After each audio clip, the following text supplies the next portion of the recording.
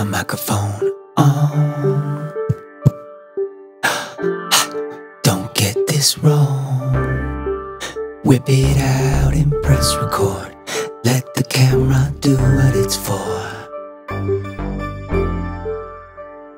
Lights and sound, camera action. I am rolling, we're getting blasted, and you can feel it, making connection. I'll hide my erection, yeah, this ain't no testing. We're seeking perfection, we're starting production. I feel the emotion, or maybe just hoping someone will listen, someone will listen, someone will watch this, someone will hit this. We're going live on the internet. If it hasn't happened yet, whip it out, capture it, now. Lights and sound, camera action. Tap into attraction, get a reaction. Yeah. But what if it doesn't work? What if it hurts? What if they find out I am the worst? I wouldn't worry. I really wouldn't worry about it. Honestly, I think that people are dying to hear what you have to say. What you have to say, you know, about anything, right? Regardless, try not to think about it. Deal? We're going live on the internet.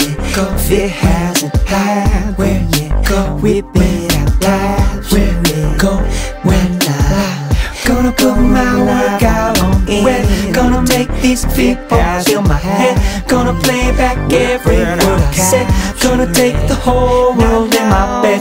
Gonna fight these feelings of regret. Gonna push record and publish next. Gonna take the whole world in my bed.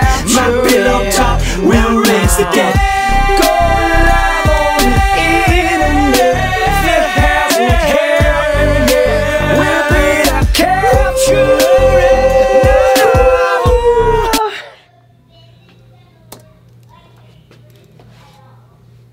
Alright, so this is the video in 2021 about video gear for making internet videos. This is from my perspective, based on my experience.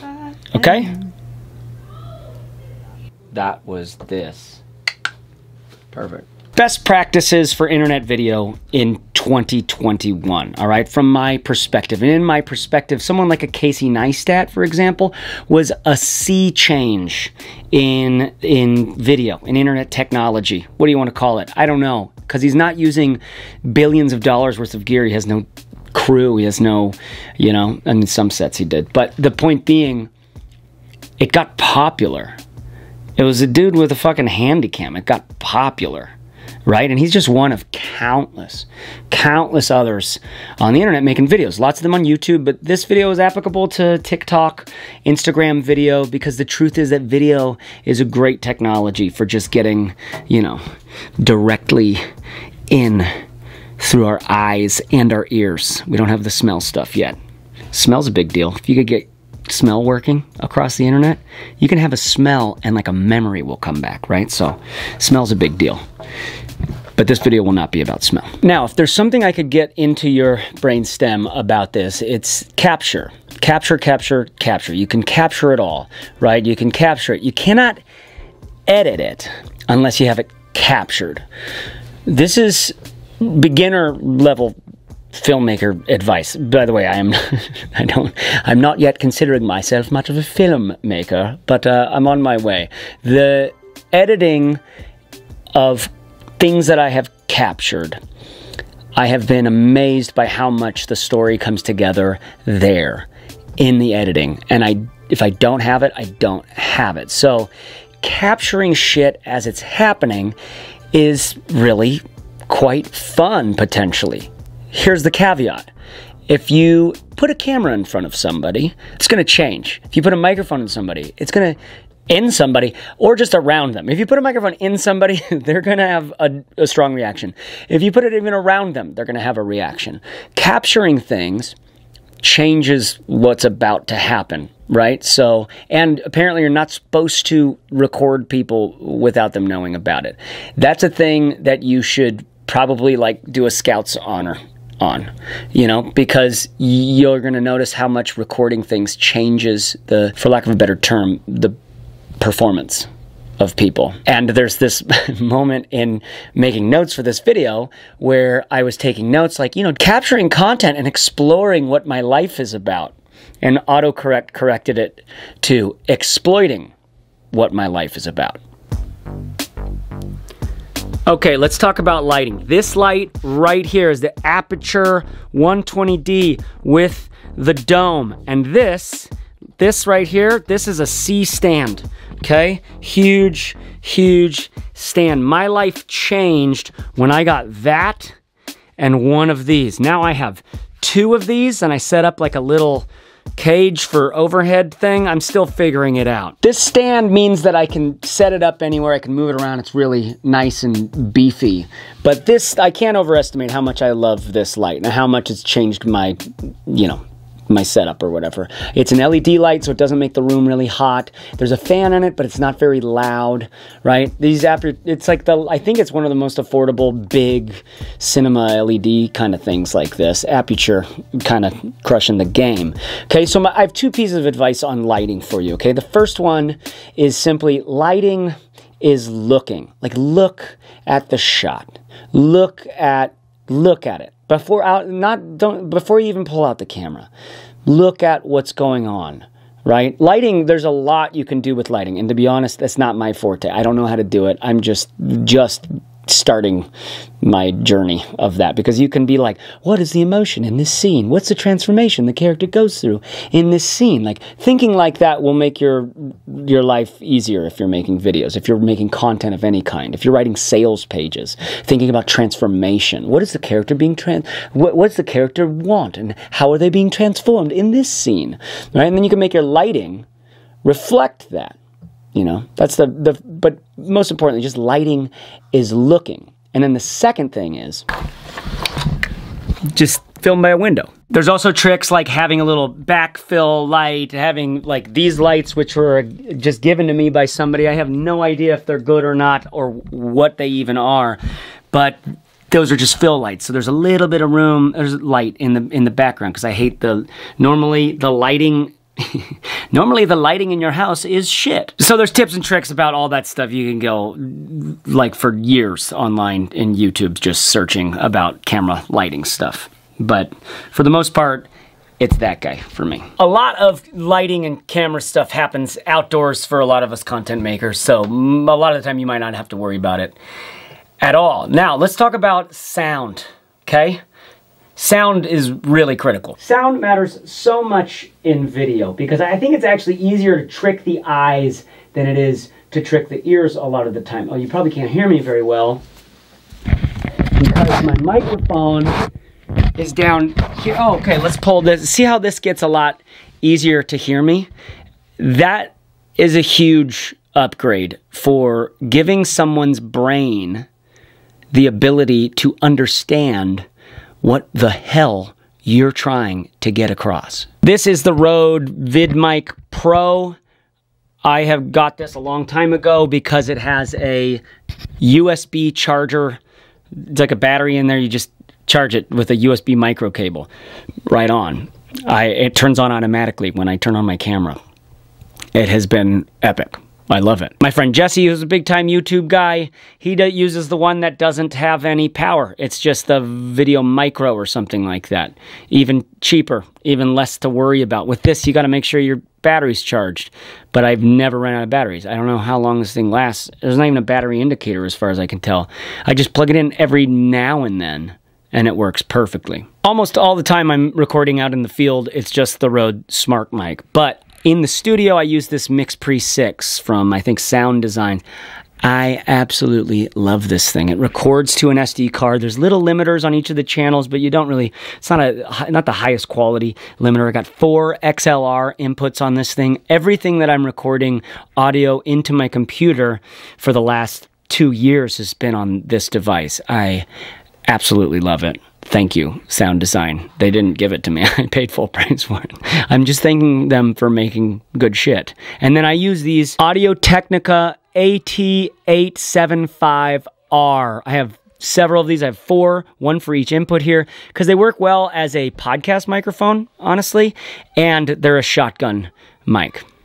Thanks. Okay, let's talk about cameras. Here is the Canon EOS R. This is the first Canon that I switched over from. Before this, I built a video business using a GH2 that I got used for like 600 bucks. No record limit, cropped sensor, but can record forever. That's all I needed. But when I switched to a full frame Canon with the autofocus, with like the you know, everybody's like, the Canon colors, the autofocus. I don't know. I didn't know anything about that, right?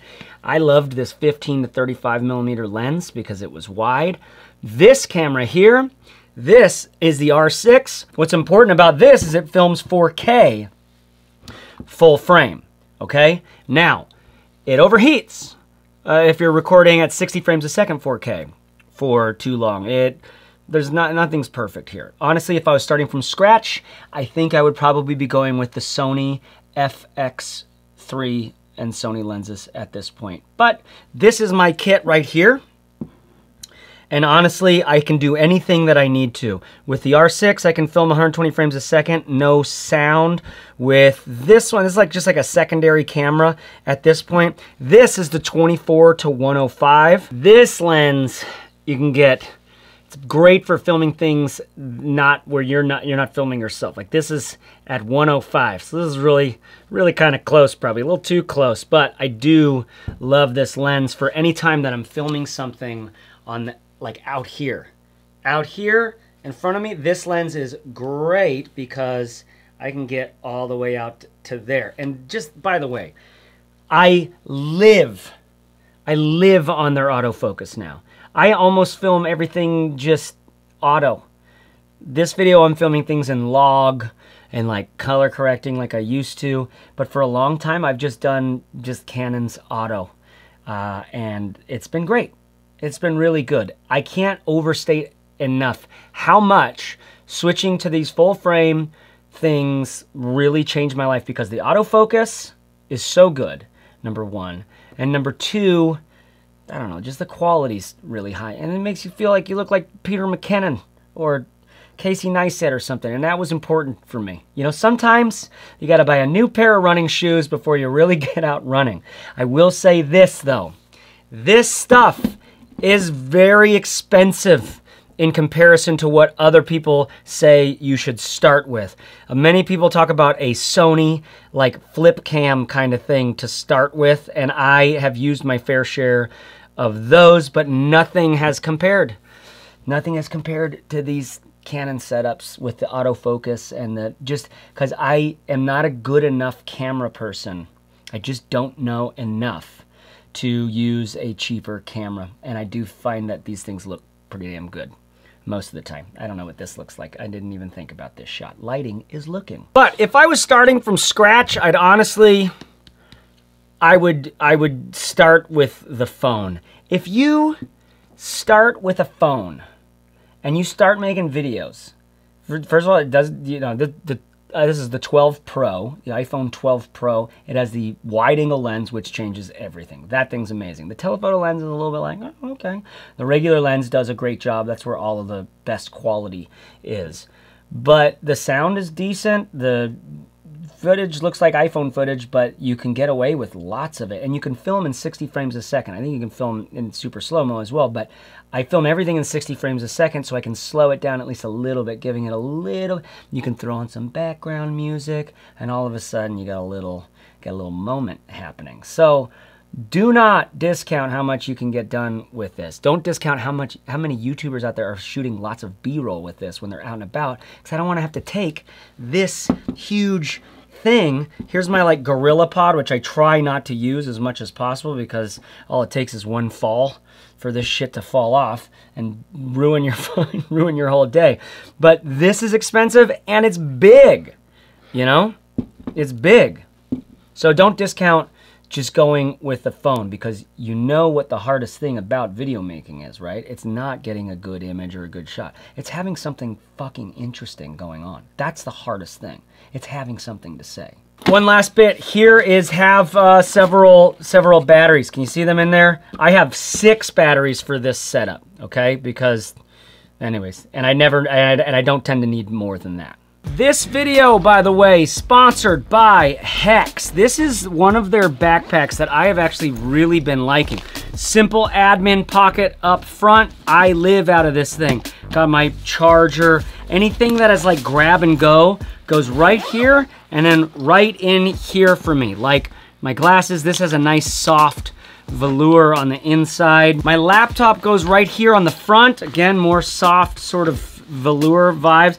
I like that my laptop goes here because that means I don't have to get into the back of the bag to get my laptop. The back of the bag is reserved for one big ass camera cube. I put my GorillaPod right here. I love to travel with this inside my bag so it doesn't get caught on things. My camera goes right in here with my microphone because there's a zipper on the top right here that allows me to easily get into here without opening that. So this is my quick access into the camera cube. Love that. Then I tend to just sort of throw some pouches in here. Like this is right now a tech pouch from Track. This is from Moment. I just throw this stuff in here with my Bellroy thing there. I oftentimes will put my batteries and stuff right in here. This is a little bit, I don't tend to use this very much because I don't like the Velcro, but this is perfect for batteries. And listen, you're gonna need something to keep some SD cards in. I really dig this one from Nomadic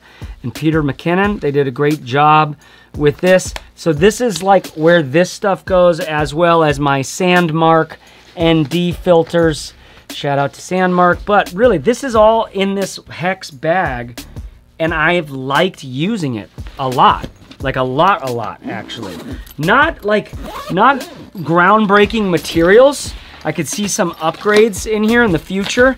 This is kind of simple, you know, for a water bottle pocket, but to be honest, it has worked for me. I traveled with this recently as my daily carry. Kind of an interesting look. You know, they've got it in different colors. Shout out to Hex. Hex are making some really good, I like their Ranger DSLR backpack. You've seen that in some of my other videos before. Totally stoked that Hex reached out to sponsor the channel.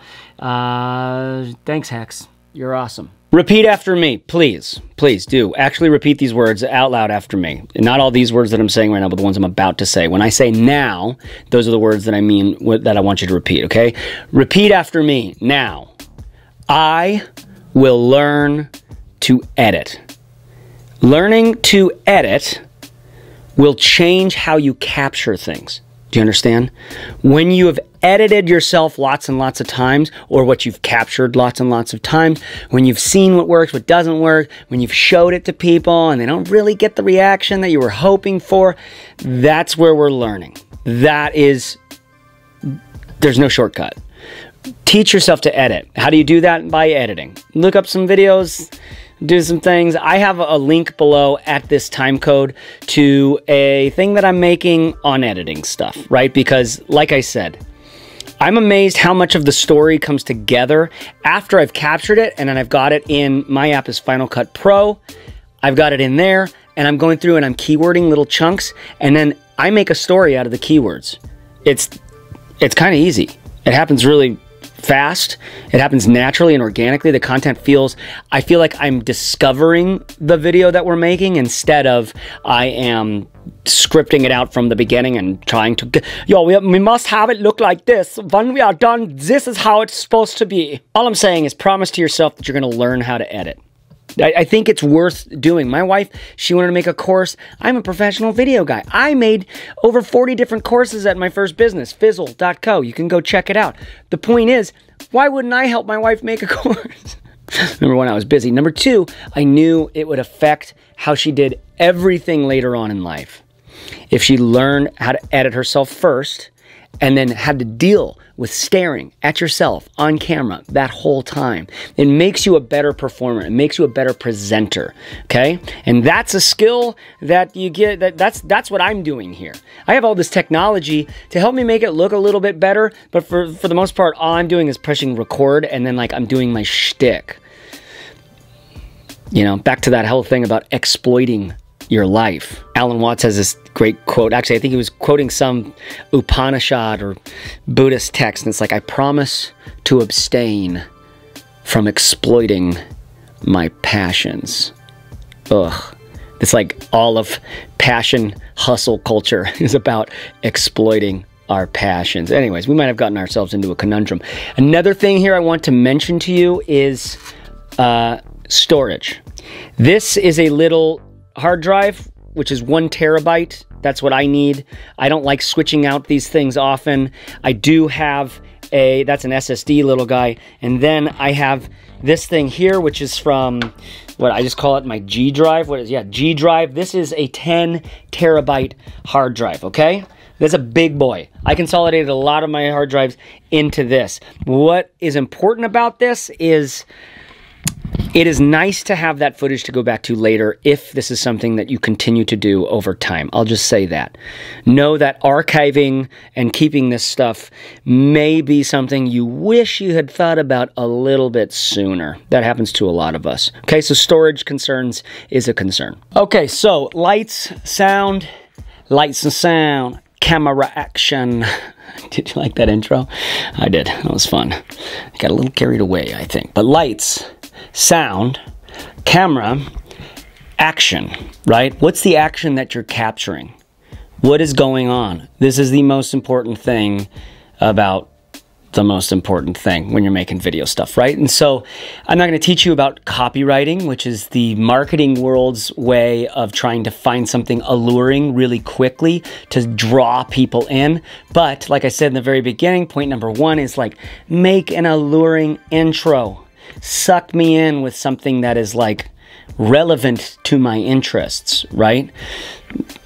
Puppies are always useful for that kind of thing. I will share this one bit about copywriting. The whole thing about internet copywriting, sales copywriting, anything, is you write a headline that gets them to read the next sentence. And the purpose of that next sentence is to get them to read the next sentence, right? The human brain, like once we get sucked into something and it's like we're like a little bit interested, it's like you can keep drawing us in and 2 hours later we go like, did I just watch a 2-hour bag review? Which maybe has more to do with how bored people are on the internet than how good any particular content creator is. But action. And to me, the first trick on that is what's the alluring intro here? What are we drawing them in? What is interesting or important about this topic that we're making a video on? Right? Do with that what you will. Now, where are you going to put these videos? Okay, because the people are apparently at TikTok. Still haven't been there.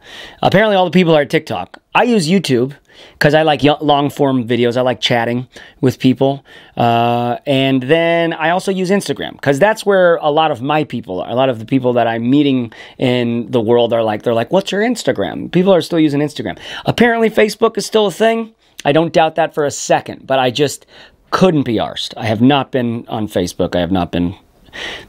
Suffice it to say, I'd probably make more fans if I was there. My lights just shut off. Okay, I guess it's time for me to end this video. Holler in the comments about any questions that you have. I hope this was somewhat helpful, but the most important thing is you have everything you need probably in your phone and your brain, your like heart, your fucking spirit, your soul. Like what gets you, you know? I do have a link below to go deeper on some of my thoughts on this. I do have lots of thoughts on this, and I will be likely creating something for sale in the future on this. So, you know, holler at your boy. Click that link in the description. Also, shout out to my patrons. If you like this video, holler at me at Patreon, patreon.com/Chase Reeves. Same thing if you just want to do a one-time donation, buymeacoffee.com/Chase Reeves. Holla at your boy. Be yourself. Everyone else is taken.